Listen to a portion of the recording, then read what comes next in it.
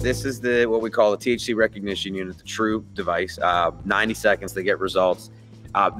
It will be able to do it right in the field. And to give you an idea, like the other option, like I said, we're out solving problems. So if I got pulled over with hemp right now, innocent hemp that I bought under the 2018 Farm Bill legally, police officer sees these and say, hey, to me, that's weed. To me, I'm taught you're lying. That's what they're taught in police school, right?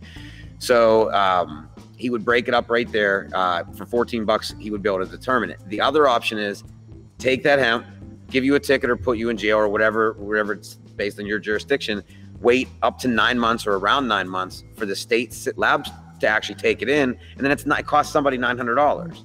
So that's the current status quo. You know, we're shaving off $883 in about 8 months and 23 days. And we're saving everybody a lot of time, money, and energy in the process. So